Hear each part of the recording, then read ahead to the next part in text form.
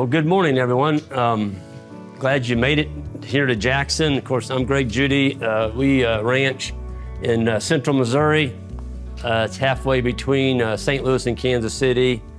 And we do have a really nice area to run livestock on because we are in the rolling hills.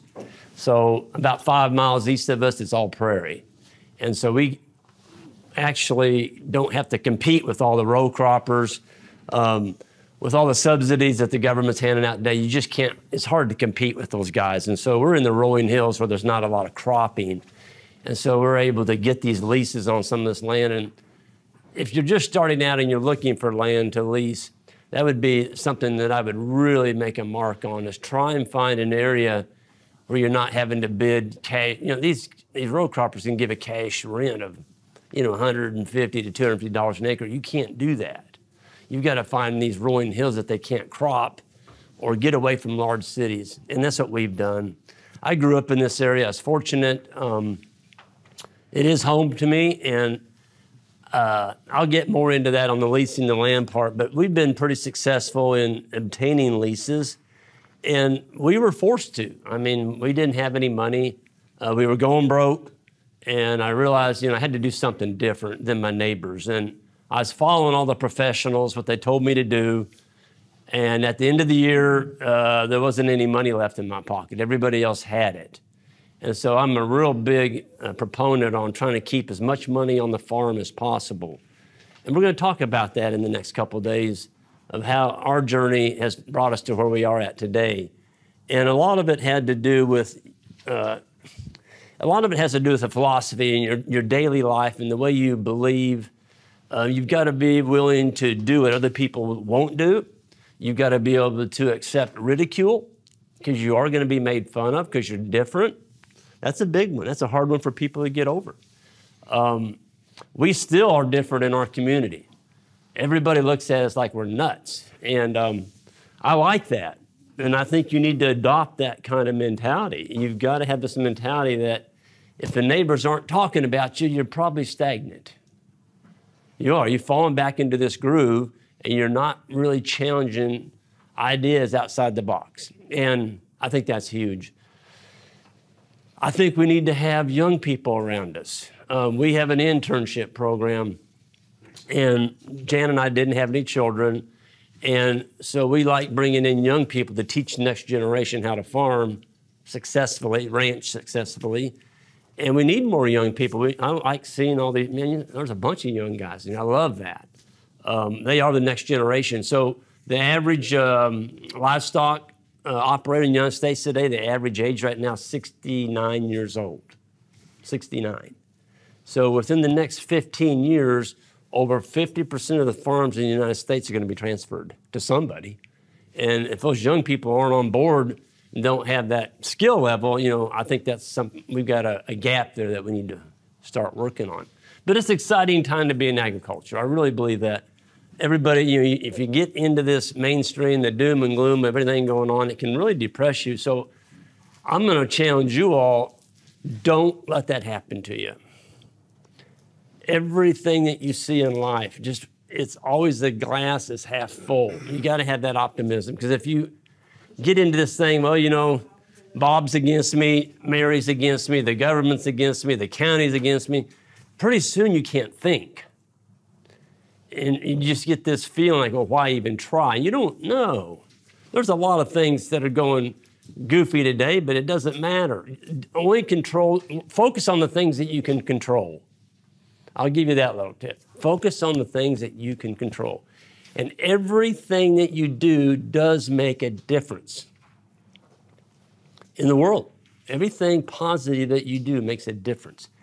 And a lot of people say, well, I can't change what's happening. Well, you can change what's happening to your daily life. And I'm a big proponent on that. So, Jan and I, we started out, we just started leasing land, and then we started custom grazing other people's cattle, because we didn't have any money to buy our own animals.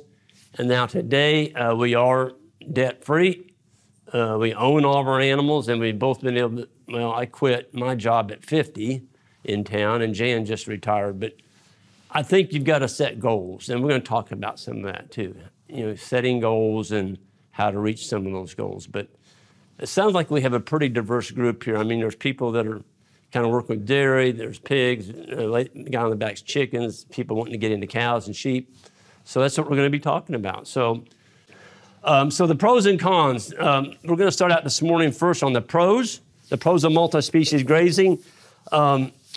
Number one, multi-species tells us what? We have diversity. And so anything in nature that is single species, whether it's animals or plants, it will break down. If we have an orchard and all we have in there is apples and there's nothing but trees with bare soil between them, people like to keep that thing clean and bare, you're going to have pests. It's the same way in pasture. If you just have a pure pasture, Kentucky 31, not even like this, even Kentucky 31, that's not good on the animals. Now, you may not have as much problem with armyworms. In our area, armyworms don't like Kentucky 31 very well. So you won't have the armyworms, but you won't have good performance on your livestock. So once you bring one companion plant into fescue, it turns into be pretty good forage. If you're running a cover crop, we found out now in the last 15, 20 years, the more cover crops you put in together, the more root systems you have down there. They all source minerals, and they make root exudates, and they trade with each other. Certain, like brassicas, are better at sourcing and making fungi. Arbuscular mycorrhizal fungi. Folks, we don't have enough fungi in our soils. I mean, it's lacking big time. We need to work on that. And the cover crops can help on that, bringing in, just good management. So we're trying to replicate nature at our best. That's what we're doing. And so multi-species, it just adds, it harvests more dollars. And folks, we as farmers, we're supposed to feel guilty if we make a profit. At the end of the day, it does come down to dollars. We have to make a profit or we can't stay on our farm. So we need to not feel guilty about it. And a lot of farmers feel guilty if they make money. So guilty that they'll go spend it just so they don't have to pay taxes. And that builds up on you. So is it a weed? If it harvests solar energy, is it a weed? A weed is there for, why is that weed there, Caleb? Why is the weed there in our pastures? Cover the soil. Cover the soil, that's right. And so Mother Nature will pick out a weed that's suited to that soil deficiency. So in our case, years ago, the soybean field that we took over, it needed cockleburrs. Mother Nature put the whole thing into cockleburrs. And those cockleburrs are working on trying to rejuvenate that soil. I wasn't too crazy about them, but that's what she had there. And so I had to work with that. Sometimes you'll see a whole infestation of Canadian thistle. It's there working on the soil for you. There's a big push now. Everybody's getting excited about the bull nettle, or some people call it horse nettle. This time of year, you'll see it all over your pastures. Don't worry about it. It's a species, and nettles, they are not competitive like cockleburrs are. They have a little bitty leaf. They're not going to crowd out a lot of solar energy. They're not as competitive as, say, cockleburrs. So I don't even get excited about them. I mean, we have a few nettles, but to me, nature put that nettle there for a reason. So I guess what I'm saying is don't get focused on the weeds. If you're focused on managing weeds 100%, that's all you're going to have for the rest of your life is weeds. You've got to focus on what you want, and we're going to talk about that. Got to focus on what you want.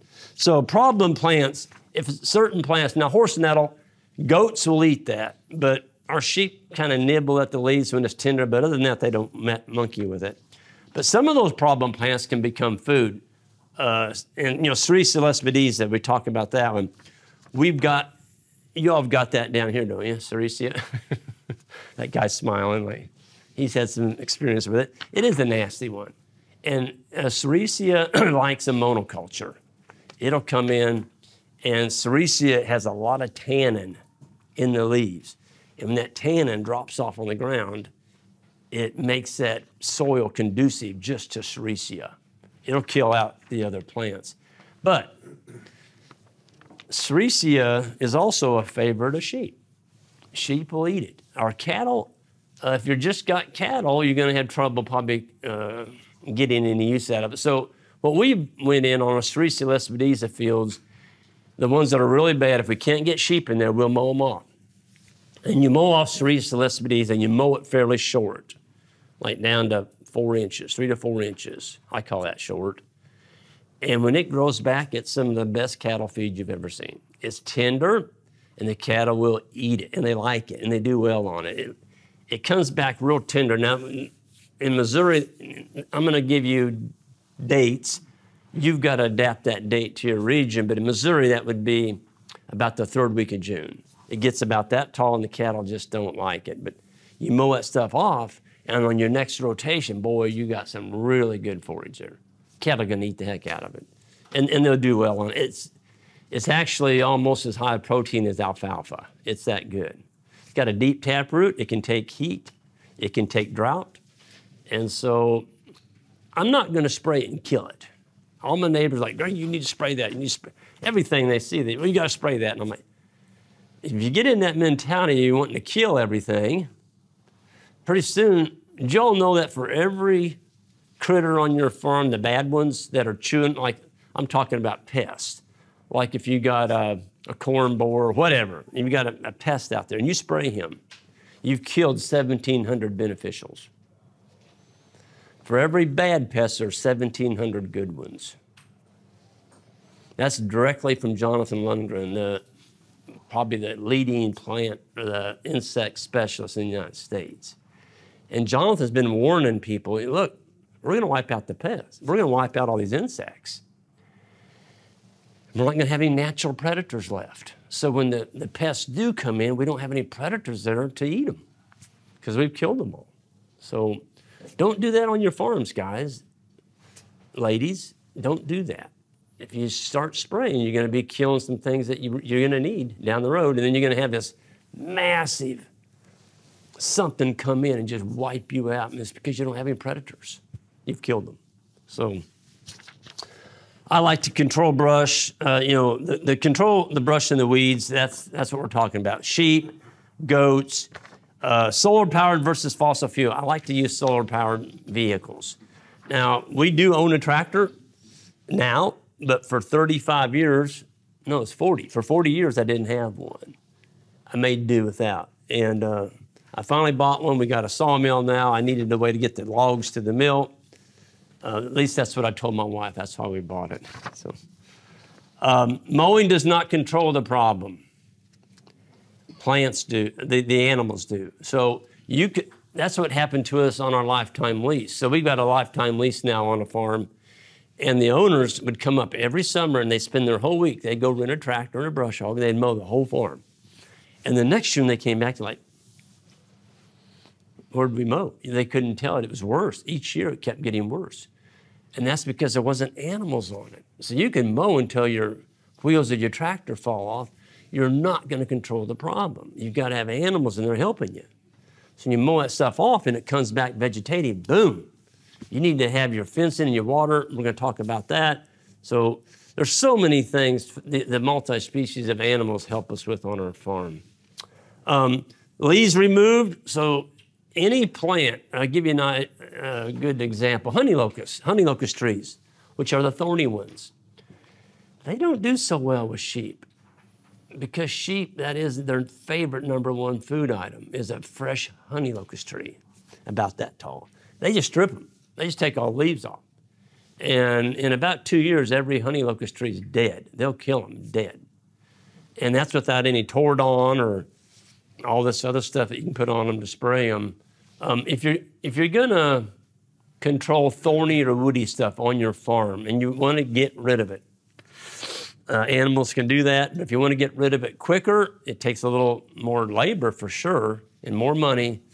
You can cut those off. I'm talking about thorn trees like this.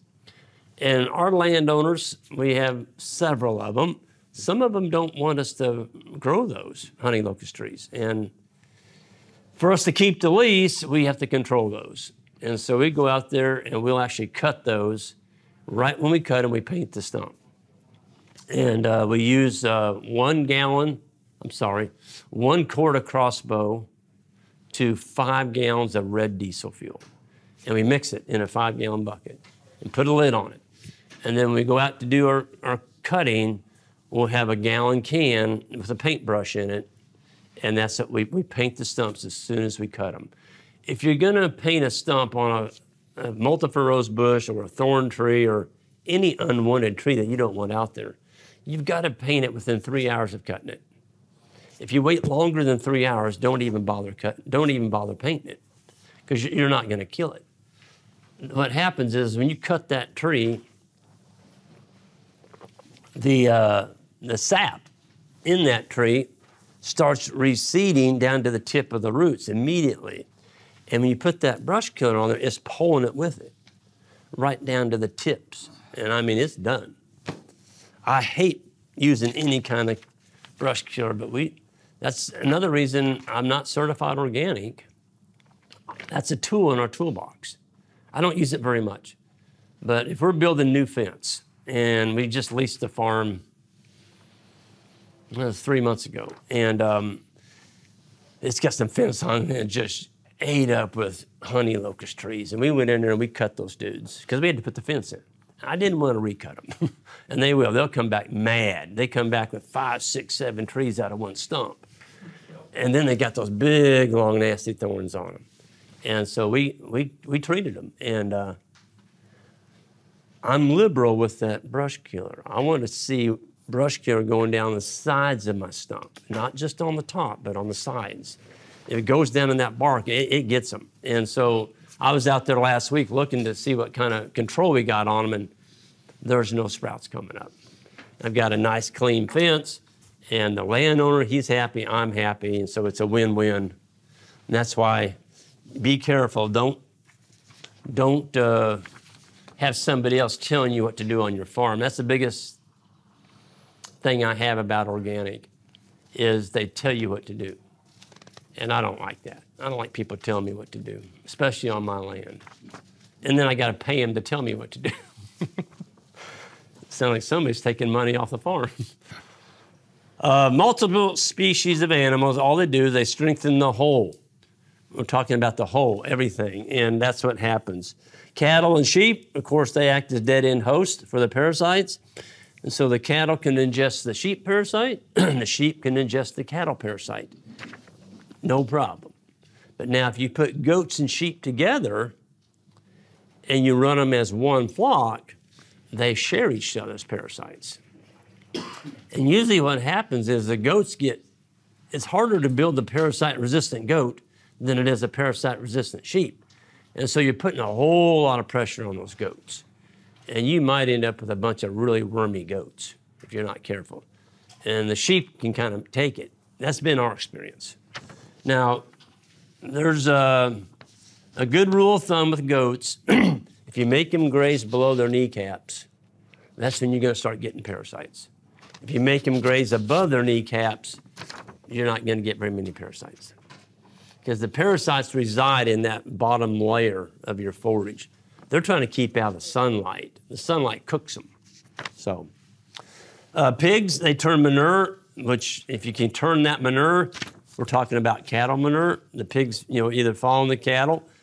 We used to run Tamworth pigs, and the Tamworth, that's what we started with, and they actually were running right in with the cows. They lived with the cows. They moved with the cows. And they loved playing in cow manure. They didn't eat it because the cow manure was all grass, so we weren't feeding the pigs any grain at all. The pigs had to make it on clover. That's what they ate, clover and acorns and whatever was out there. Snakes, anything that moved, the pig would eat it. But the pigs liked to play in it, and we didn't have wallers. We didn't have a lot of wallers. And pigs in the summertime need to keep some kind of moisture on the skin when it's really hot, especially if there's lack of shade. They've got to have shade. Anyway, they would roll in that manure, and when they did and root through it, they were turning it. that kills the parasites, the flies, because you've got all these maggots in those in the manure pads, and the pigs really worked on that. Of course, chickens, they ingest the fly larvae. They'll pick through the cow pats. The animals that we're focused on right now is cattle, sheep, goats, guardian dogs, pigs, chickens, and wildlife. So we're trying to bring all those in. Right now, we're basically cattle, sheep, guardian dogs, and wildlife. We had a married couple that was living on the farm. They were doing the pigs and the chickens. Isaac, our full-time guy, he's getting interested in pigs. We'll see where that goes. But you've got to, for a centerpiece, we call it the mothership. What is the mothership of your farm? We're going to talk you'll hear that term a lot. You've got to find out what that is. What is the profit center of your farm? Which animal is that? Okay? And also it helps if the mothership is the one that you like the best. When you wake up in the morning, that's the one that you should really feel charged about when you wake up and you want to